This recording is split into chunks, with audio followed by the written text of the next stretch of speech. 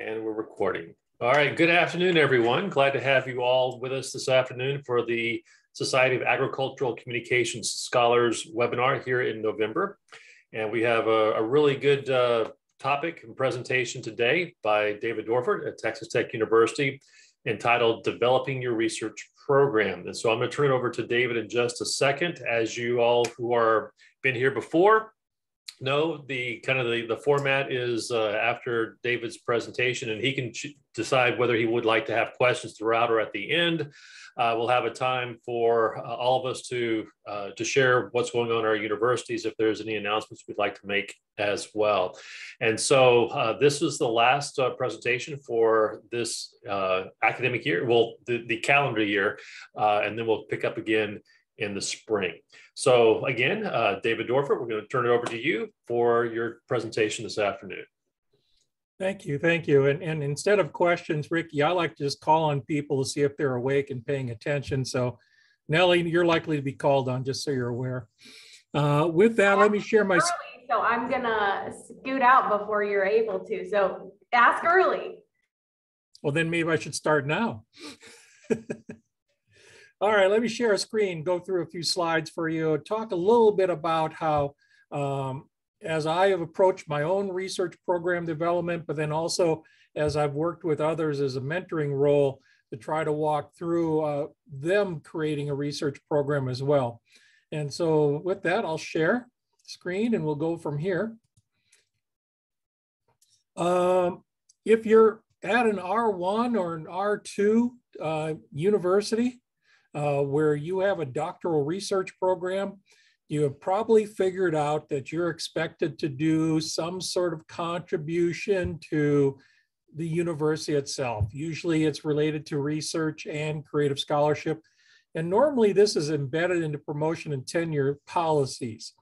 But not every, obviously, AgCom faculty position has to worry about this kind of stuff. So hopefully this is beneficial to all of you, but I'm going to walk through it from the idea that you do have doctoral research at your university, and this is a deal for you to work on.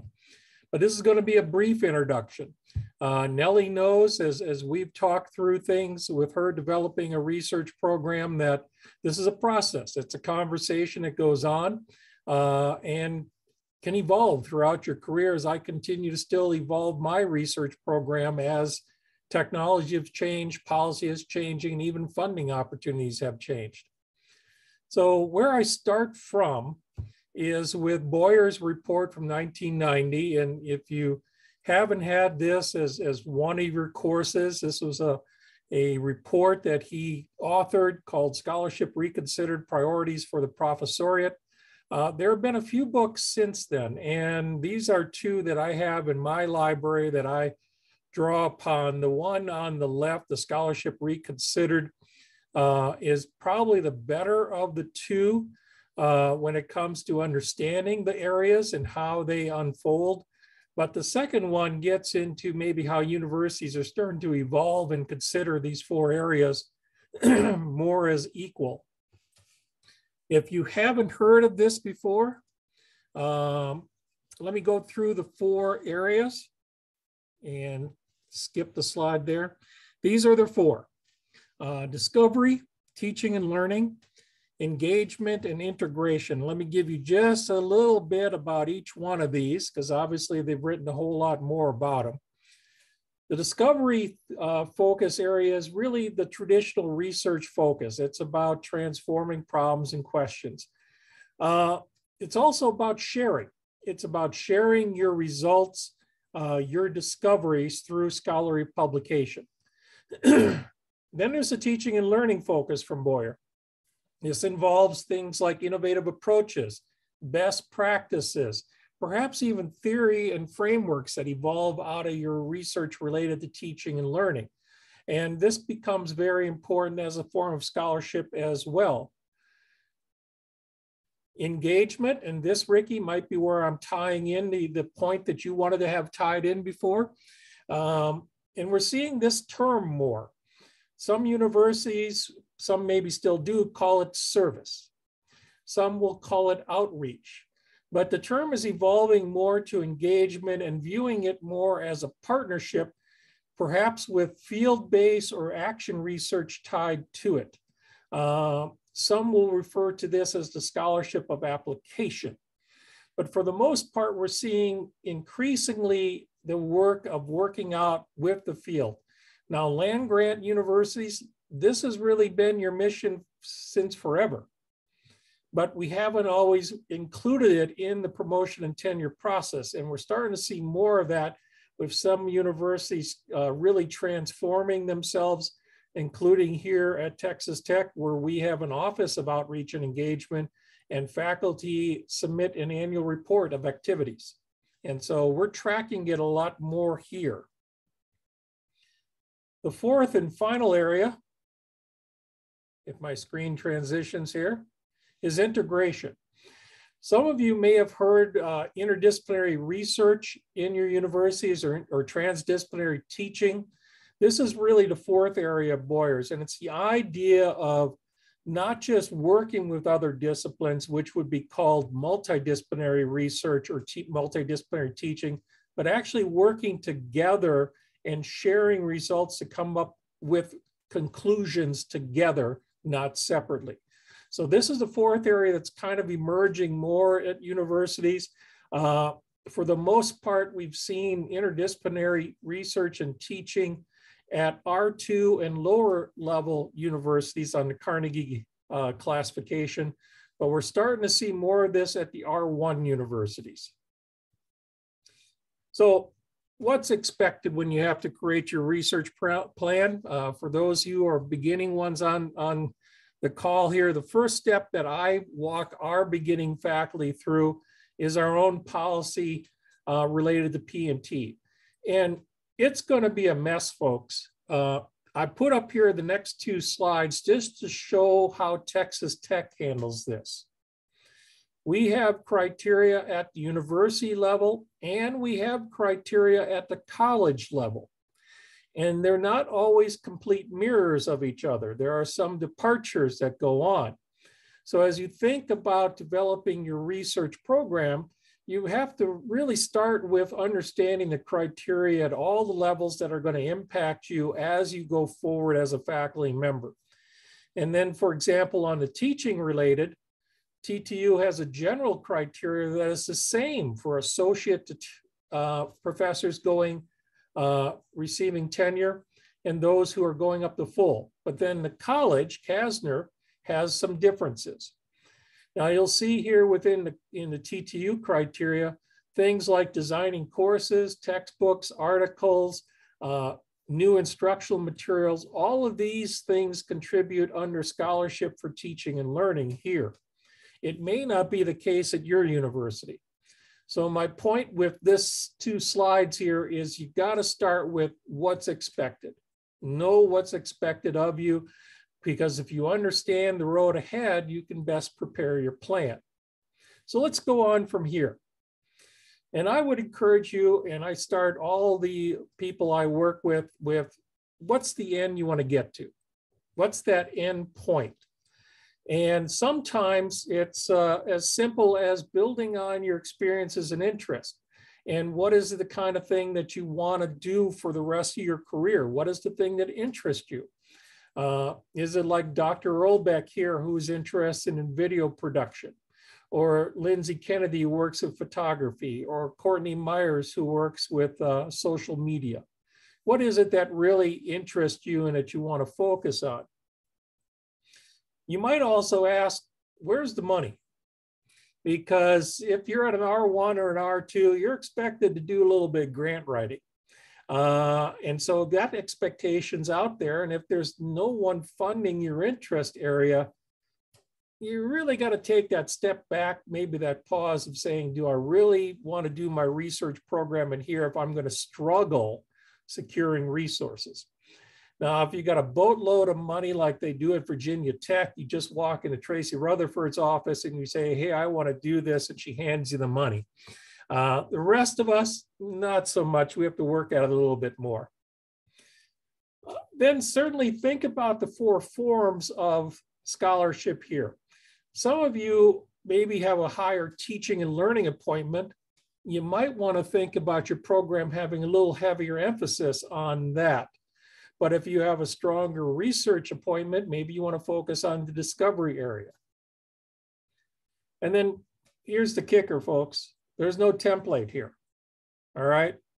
It's not like the STEM areas, which for years you would start in someone's lab, and you started that way as a doctoral student. When you applied to the university, you said, I want to work with this PI, I want to work in their lab, and I want to learn this area of research. We don't typically do that in our doctoral programs. And once you get to your university, you have a great deal of flexibility to kind of choose. As such, a research program development plan varies a great deal as well. But here's what I would recommend to you. Can you maybe put two of these areas together? And this is where I've kind of worked my program of my research relating to my teaching and learning, and my teaching and learning relating back to my research. If you're a basketball fan, Mike Krzyzewski at Duke says two are better than one if two act as one. And so that's a key element here with maybe thinking about more than one of Boyer's 4 areas. Can I merge those together? And we have one faculty member here, a new faculty member, who's kind of doing 3 by adding engagement to this as well. So his research program is really starting to evolve with 3 of Boyer's areas. Now, start with where you want to go. What do you want to be known for? Do you want to be the Dr. Courtney Myers, who is known for doing research related to social media, or the Erica Erlbeck, who's done things in video? Or is there some other area you want to go to? Maybe some focus line of questioning you want to get to. Maybe that's what drove you to become a faculty member. Or maybe start smaller. Like, where do you want to be in 5 years? What will the focus be?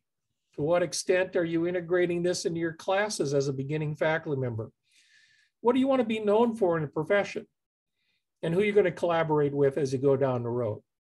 So think about these things as you're starting to narrow down my focus area. So if you're starting with discovery and teaching and learning come together, what do you want to be known for at the end? Now, here's where I started in 2002. So long time ago, I came up and I started with 2 goals for my research program. One was working with agricultural water management and conservation. Here in West Texas, big deal, folks, because we don't have surface water. We basically have groundwater, which we are mining, and the resource is declining. The other thing I focused on is science communication. How do we share information? How do agriculture and other stakeholders receive it? How do they use it for their decision making? These things related into my classes as I was teaching a graduate class on knowledge management, and I was teaching our intro class on scientific communication. So those were important courses. So I had both the discovery aspect of doing research related to this and the different stakeholders, but I was also doing stuff with my courses and how students were developing in these areas. So I was integrating the 2 very intentionally.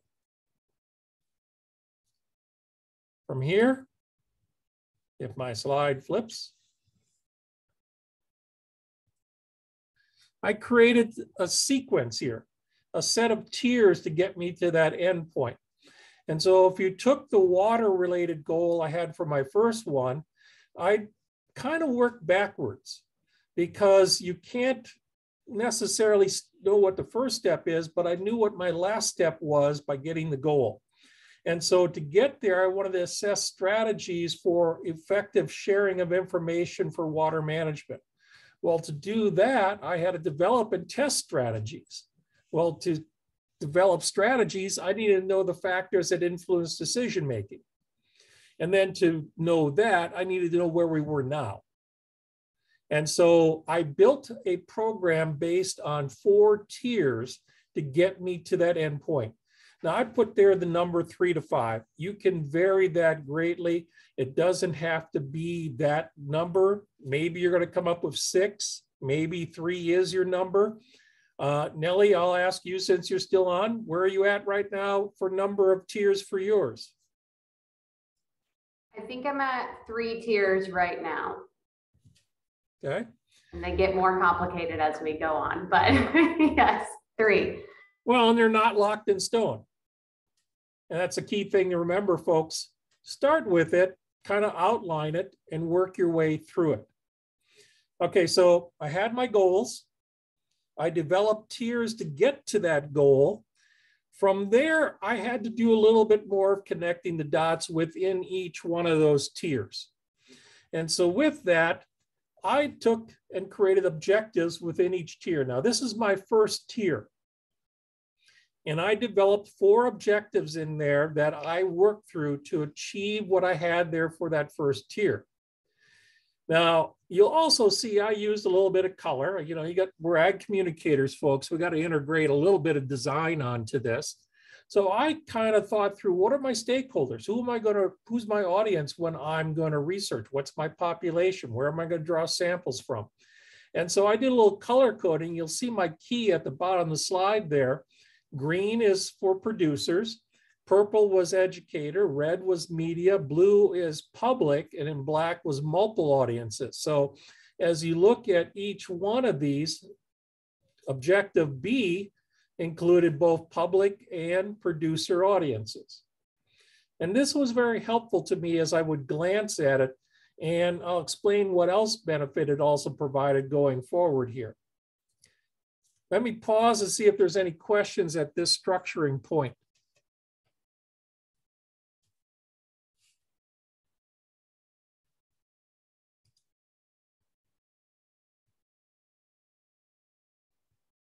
Not seeing any, Ricky. Looks like I should keep going. I agree.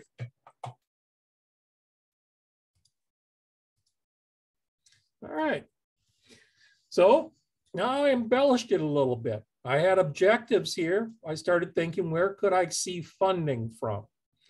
And so you'll see I have a column I've added to it. It's all funding. And Kasner is our college, and they had some development funds for launching new research. So that was a choice. USDA has had several areas related to water management, water quantity and conservation. And so I had options there. In Texas, we had a water development board that also did grants. And then there was also an Ogallala initiative. Jason might be aware of this. It includes Kansas, Texas, and Oklahoma as possible places where you could get funding.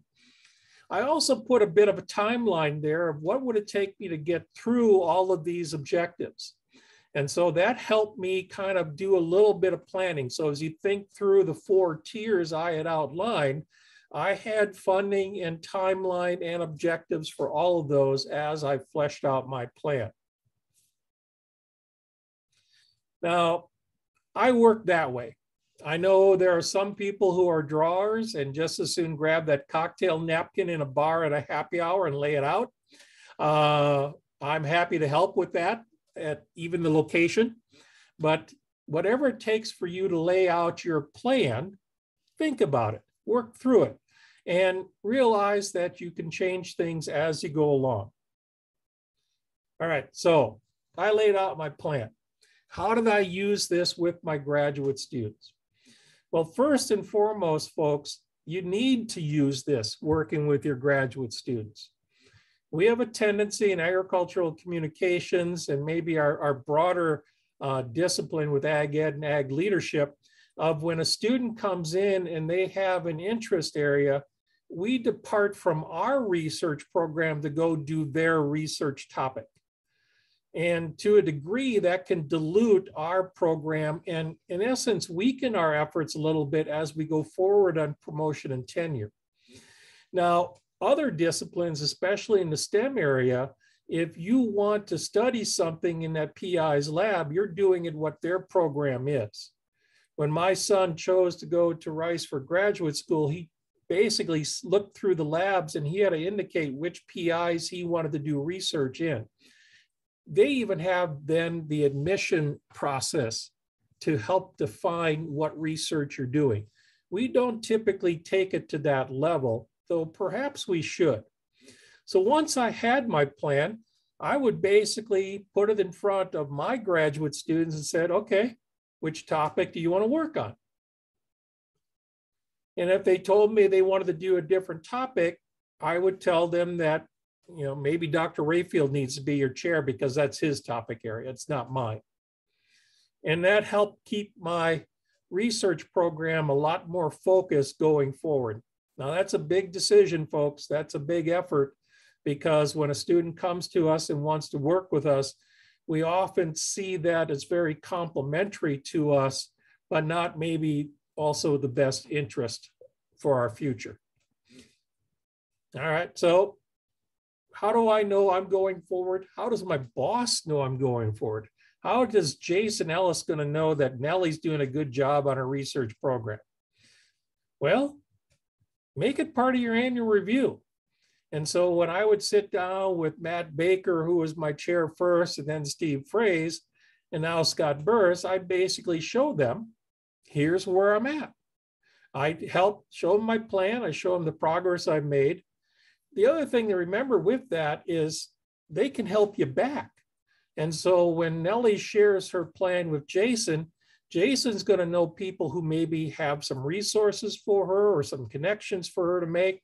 It allows him as chair to share back to her and hopefully mentor her then through her program on through the promotion and tenure process. And if Jason recommends any changes or suggestions, Nellie can go back and make the changes. And so it's not locked into stone, folks. You can make the changes based on feedback and how things change around you.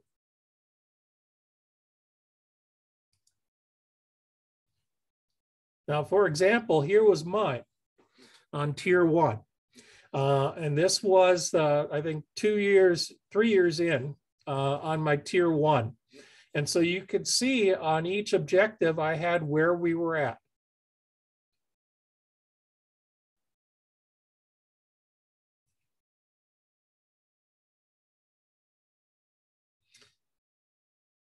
I'll give you a couple of extra suggestions here as well.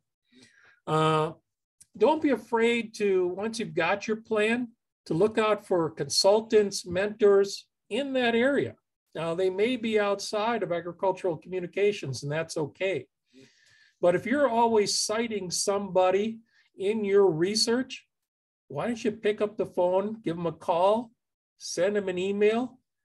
You know, you'd be surprised how many of them might be willing to help you, give you some insight, because they started the same way. They had to create their research program too. I would also encourage you to see who were funded in your research program. And normally you could see topics, especially out of agencies like USDA, who got funded.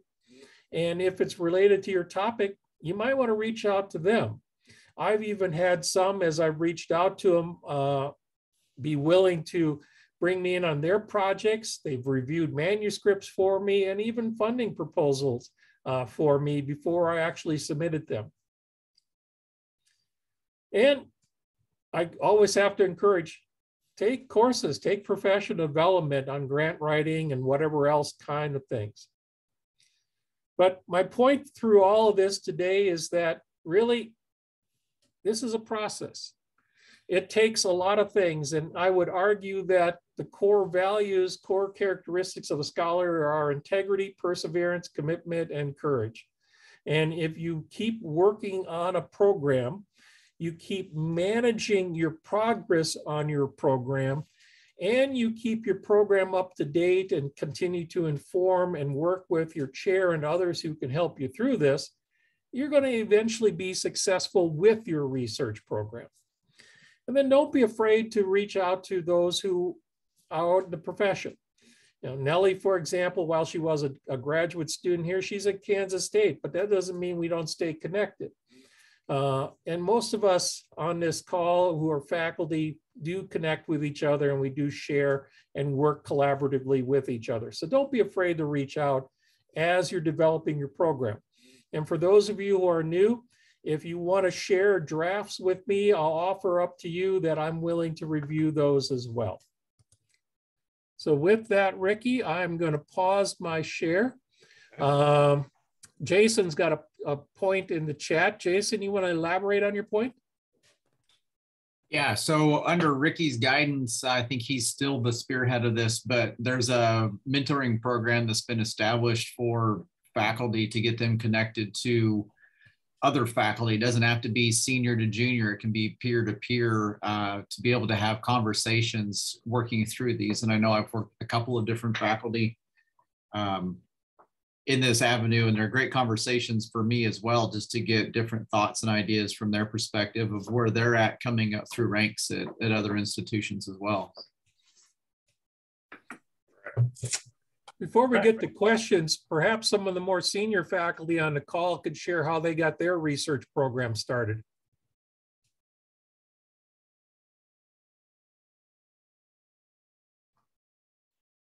I'll call on Dr. Earlbeck because I've been using her name in vain during my presentation. And sorry I joined late because we had to meet with Jet's teacher this afternoon. Starting my research program, it was a shotgun approach. It was, I said yes to everything. And that wasn't the best approach because I felt very stressed out. And then when I look back at my CV, it's really all over the place. And, but I also think you need to do that a little bit to figure out what it is that you really like. Or don't like. Like, it took me a little while to figure out, like, even though, because when I first started in my faculty role, social media was a new pretty toy. And after a while, I was like, you know what, I really don't love this topic. So, but, I needed to do some studies to figure that out. So I don't know. No regrets, I guess. I think Tracy had started unmuting it about that time. So I'd say it was lots of conversations with senior faculty in my department and looking at what their CVs look like, knowing that that's where I needed to be tenured, and kind of having that conversation about how tight does your research need to be early versus how broad can you be to kind of figure out where you want to go. I know that's a big conversation that we have here, is if it looks like you were scattered starting out, that's actually viewed relatively negatively, unless you can make the case as to, I was looking at this new technology and then moved into the area that I'm moving into now. Then you get creative having conversations on buses, right, Dorfert? I was thinking of that exactly. For those of you who don't understand the reference, we were on an ACE tour bus years ago, and I was talking with Jim Evans about my risk and crisis communication class. And I said, I'd like to think about how I could better get the students to feel the affective or emotional side of crisis and everything else. And Tracy in the seat next door, who just happened to be lurking and listening, said, well, have you thought about Second Life? I had not heard of Second Life. And so Tracy explained it. Well, we ended up collaborating and getting a USDA grant to test Second Life as a way to teach crisis communication. So not only did it then relate to my goal of science communication and adding that into my teaching and learning, but certainly how we get about prepping students for different things came into play. So we tried a couple other little efforts after that. We didn't have the same success, but it was just a conversation with peers in the profession that turned into a grant proposal. Which I don't know if you know, David, that has rolled over to Vet Med and they're still doing it. Are they? Yeah, they're still using our island and a lot of our scenarios and training vet students, third-year vet students as part of their rotation to deal with crisis communication in things like tornadoes and hurricanes and fires. And so that's still going on from our project. Very cool. Lisa, you've been in the profession a while. You started at another university and then moved. Do you have any thoughts on how you developed your research program? Yeah, I'm probably guilty of kind of like Erica said, just chasing rabbits for a long time, and anything that looked shiny and interesting, I kind of would just say, yeah, I'd love to be a part of that. And so I guess probably the biggest thing I've learned is to find good collaborators. people who are doing work that you find interesting, like you talked about, see if you can start and just play a small role in a project and show yourself and your work ethic, and finding people who will do what they say they're going to do in the time frame they say they're going to do it, because it can be really interesting, but if it never gets done, it's not going to help you towards your goals. So I think collaborators are really important. Kelsey, you were someone who's kind of kept your research program going a little bit off your dissertation. Yes. Yeah, so I knew probably 15 years ago, going to my master's, I wanted to focus on local food marketing issues for farmers markets, farm stands, CSAs. And so it spun off of my dissertation work. And when I arrived in Utah, I realized that we had some faculty that did the economic feasibility of farmers selling at farm stands and CSAs and farmers markets and things, but they didn't look at the marketing and maybe the audience analysis of how we can communicate and advertise and bring people to those businesses. So I collaborated actually more with ag economics. And then as I started exploring farmers markets and audiences, I found this huge gap in SNAP education and SNAP Ed shoppers. So probably for the last 10 years of my research here, I have focused on measuring the impacts and the creation of SNAP Ed access to farmers markets, CSAs, and farm stands, and even now into retail businesses in our state, and trying to increase the number of local food businesses that do that. And most of my work there is collaborative. I'm the only AgCom person. It's with nutrition, education, faculty, dietitians, SNAP education, extension educators. And then we have a lot of partnerships in the state. You have to be willing to play with our state Department of Workforce Services and our State Department of Health, and even our State Board of Education, because I do some work with Farm to School on that. And so my focus has really been like heavily, I would say probably 9% of my work is on that local food marketing, and 10% is on teaching and scholarship of learning. And what I've done is I've taken my extension programming and my research on marketing and communications and has tied it into teaching how to do that to my students, and then coming off with projects that get them involved, maybe looking at marketing plans or social media marketing plans that they could be doing for the farmers, and tying in now with Katie and what she's doing at K-State in a similar role like that. So mine is probably different in that I was been very focused, and probably not, I would say one regret I have is I haven't collaborated enough or as much as I should have with agricultural communication faculty. I do miss that, and researching within AgCom. So much of my work is within nutrition education now. That I love it, and I have actually found a place where AgCom belongs in that area.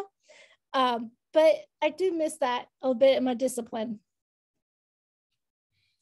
Jason, I'm going to ask you a question to chime in here. From your role as a chair and doing annual reviews with faculty, what are some of the things you see as good things with research programs that should be encouraged, and some things that you have to usually advise a faculty member on a little bit more? Two things that come to mind in thinking through the process. One is looking kind of short term in terms of you've got especially if you're assistant professor, you've got that, 6-year roughly probationary period. And so you have that definite timeline that you need to work to accomplish those goals of promotion and tenure, unless you want to move on. And as David talked about too, so you need to look at your productivity, you're producing those works, how you make that process continue to create those outputs, but then also how does that fit into a bigger process and that long-term goal? So you may have a much bigger philosophical direction of your research program in that stage. And that's good. And you're probably looking at external funding, and it may take a little while to get the funding and then get the work and then get those projects or papers and outputs and outcomes coming off of that work. But at the same time, you're also going to be needing to have products coming out or meeting those annual up to those 6-year requirements that your institution or your department has for promotion and tenure. So it's almost kind of a two-phase. You kind of got the marathon approach of what's your long-term research and where's that trajectory taking you, but then also you're having those smaller pieces and parts coming off of it. And those smaller, maybe what some of you might be when you refer to kind of the shotgun approach, having some of those other projects that may be more ancillary to what your bigger goals and initiatives are. Or depending on who's reviewing the materials, they may not appear to be related. So as Tracy said, you got to talk about that relationship and how there's a thread that's woven through those elements on your documents. But having those pieces there, because it's one thing to just have a whole bunch of those little things coming out, and then it can have the appearance that, well, you can't stick with anything and you have no real direction that you're going, and you're going to do what Erica said of chasing the next shiny thing. But then if you have the big piece, then you're not going to have any outputs coming off of that. Like you got a great idea, but you're never making any progress towards that as well. So kind of doing an annual check-in of where are you being successful in working with mentors, getting engaged in funding proposals and other things for that bigger piece, but also what do you have that's going on and what are you being able to produce that's coming out on a shorter term basis. And I think that's where elements like the scholarship of the teaching and learning can help on those shorter term. It's still inquiry based research that's coming out on the learning process. And then you can also contribute to those bigger research initiatives on the side that you're engaged in the funding piece, you're engaged in the publication piece, et cetera, coming out. So, and different, especially on the funding side, different institutions, even different departments have different requirements on that one. The publishing and the output side of conducting the research is, there's variations, but that's a little bit more of a common one. I served on our College of Agriculture's promotion and tenure committee for 3 years. And it was interesting to learn because like agricultural economics does not have an expectation of their assistant professors to secure external funding in going up for promotion and tenure. They want them to get the research plan, the research program established, then they can start to pursue the extramural funding to help support that. They provide a little bit more from an internal funding, startup monies, et cetera, during that probationary period. And then you can go after get some of that groundwork and go after the extramural funding, towards the end of your 5 or 6 years as an assistant professor, moving into that associate professor level. That's why you got to understand the policies there because they vary from place to place. Exactly.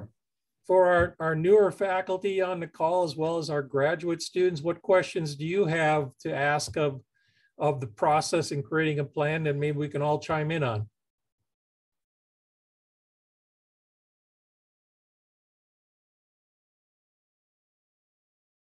So I guess just maybe some clarification because I am new and I have jumped from one university to another where I didn't have really a research appointment. And so now I'm at New Mexico State University where there is that research expectation. When we look at my CV, right, there might be a little bit of a gap. And then as I'm like starting to get started, part of that is going to have to be like, hey, I want to be on any project to get my roots here in New Mexico to kind of like get, that train rolling.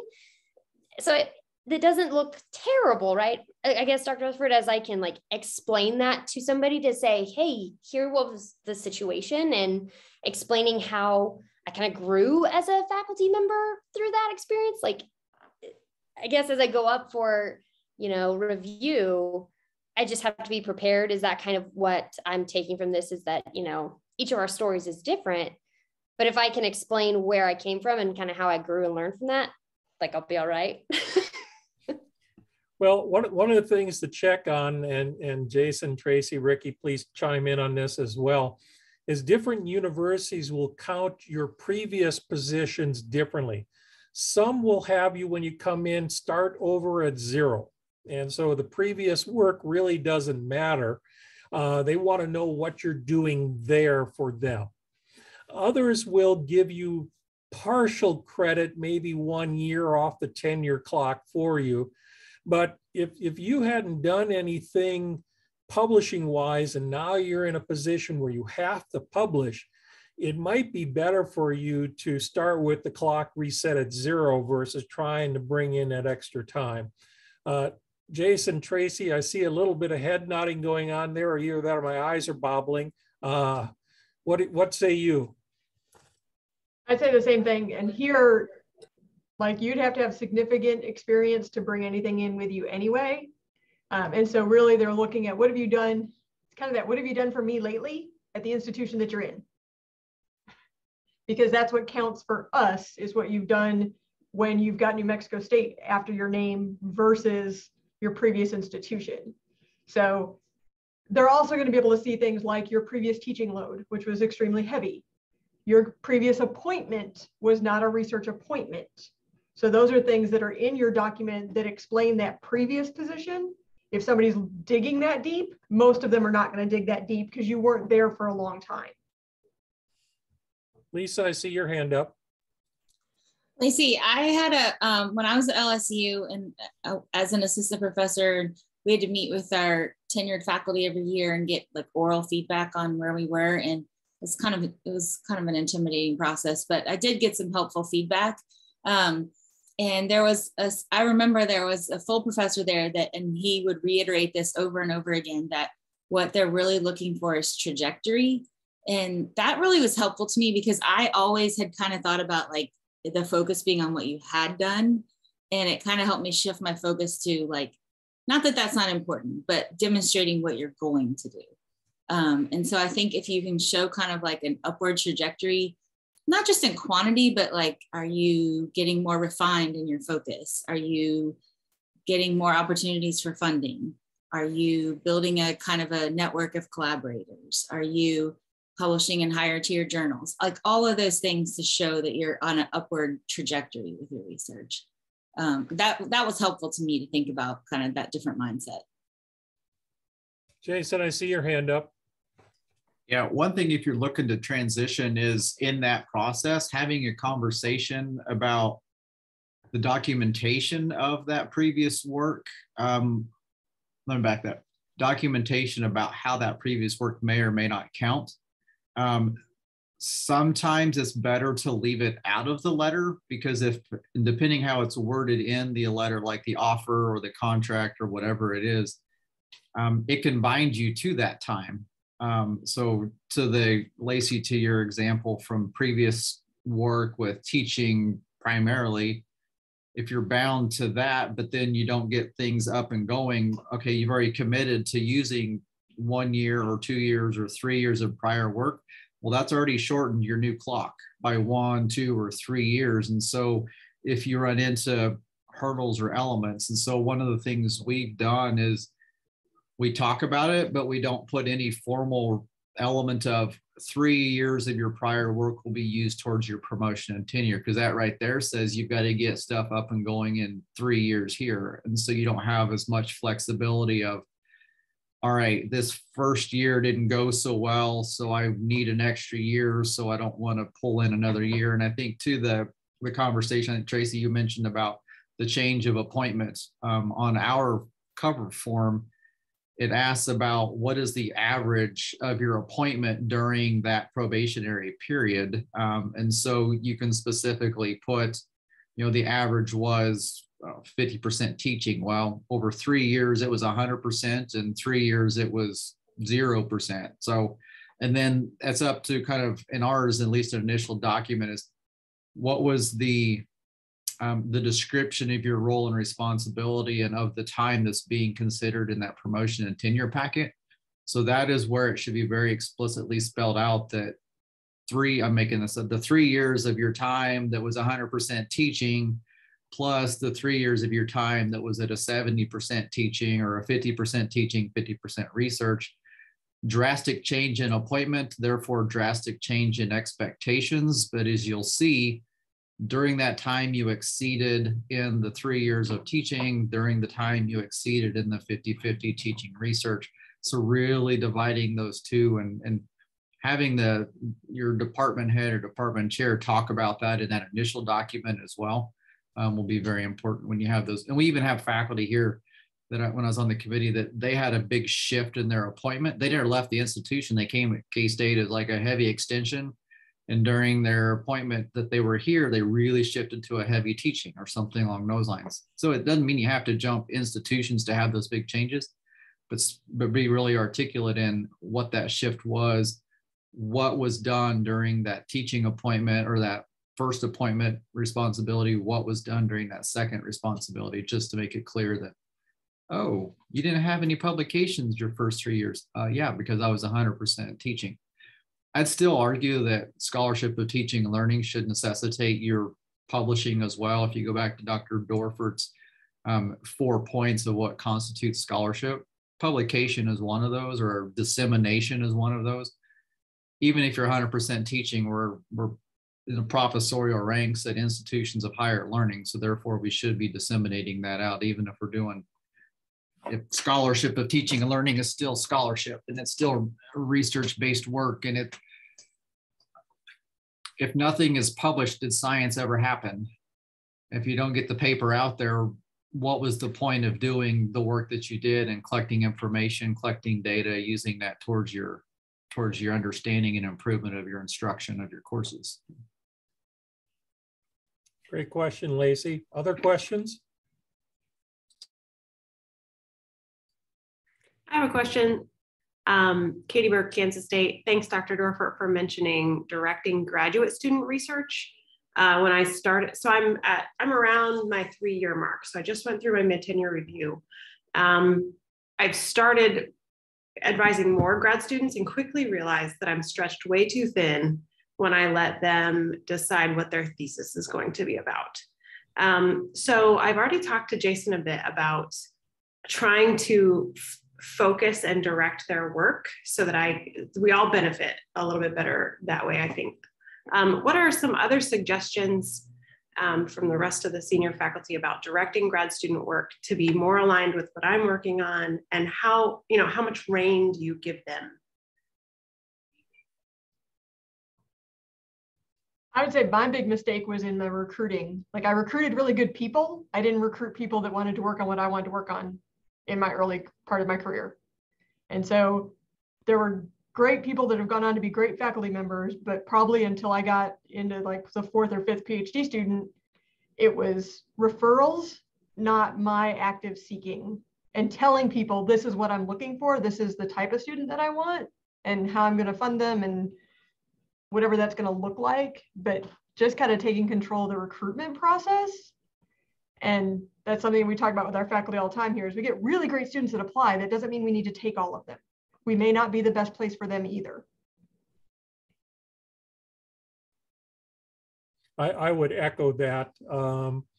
When we get prospective students coming to visit, my line of questioning with them typically gets to what are they interested in doing research. And a most recent one was interested in the video imagery side of agricultural communications as well as creativity. Well, my message to her is you need to talk to Dr. Gibson and Dr. Earlbeck and Dr. Kennedy, because those are the 3 who are focused on that area, and they should be the people. So to that point that Tracy just said, I think, as a department should almost be a little bit of a team effort too. So if Jason is talking to someone, he should be knowing what his different faculty are doing for programs, and then try to do the connection. And I try to do the same thing as an instructor for our research methods class. When someone comes up and said, I want to research this, I say, well, you need to go talk to Dr. Rayfield, because that's his area.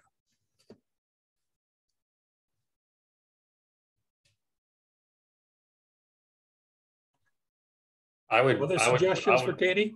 I would mention too that depending if you're talking about a master's or a PhD student, PhD students may have more idea about what they want to do. Master students, a lot of time, at least my experience has been, they don't have a clue. We're not all of them, but about what they want to do in terms of research. So, so sometimes it's a matter of helping them, guiding them in, it's like, oh, you haven't thought about something. Well, here's what I do, and try to move them there. But if your university's like ours, I mean, ours is a 32-hour program. So we don't have the master's students for very long, those who want to do a thesis. So for them, it's even more important to try to get them to kind of move into an area that is of importance to you in research early on, because that way you don't get into the situation with a student who doesn't have a really good idea of what he or she wants to do, you know, a year or two into their program.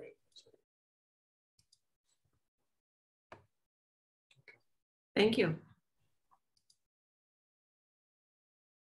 We are at 3:52 Eastern time. We've got about 5 minutes left. Are there other questions or just general comments for David or for anyone here for that matter related to the topic of research? I'm very encouraged to see the number of folks on the call today who are in their first, second, or third years, or having to figure this out, some of you on your own, because you're in a very small department in terms of ag communication faculty. So as Jason said earlier, we do have a mentor program. We're trying to get that so that you can be partnered with someone who may have a little bit more experience as well. So let me know if you're interested, if you're not already part of that process. Ricky, for those who are already a part of that process, we try to send out questions after each of these. Sometimes it takes me longer to get them done, but today I did them during the webinar. So we'll send those out. And I think this would actually be a really good webinar for you to discuss these questions with your mentor and any other questions that came up. And get, sometimes there might be things you feel uncomfortable asking at your institution, but maybe your mentor can help you think about how to ask those questions. My slide handouts are in the chat, so you can download it there. And Ricky, I don't know if you want to attach it to the file link once you have the recording. Good idea. But I'll echo what I had offered before. If you were working on developing your research program and like some feedback, I'm happy to assist. So feel free to reach out to me. Ricky, I guess we need to chat about one thing with the people on the call. We're still looking for one presenter in spring, aren't we? I've had an email conversation with Erica. I think that we're getting close. All right, so we might be full. So we'd be full, yeah. All right, any announcements for anybody? Let's first thank David for his presentation. So virtually, or the little icon clap. Thank you very much. This is an important topic for everybody as well. So if you weren't on today and then want to provide this information to graduate students, I think this is, again, very applicable, given what Lisa also said about helping to develop questions for you and for your graduate students too. So are there any announcements, anything that people need to share, want to share for the group? If anybody knows anybody in the ag ed, teacher ed side that's looking for a heavy teaching position, send them my direction. We got a great position open. Great, great.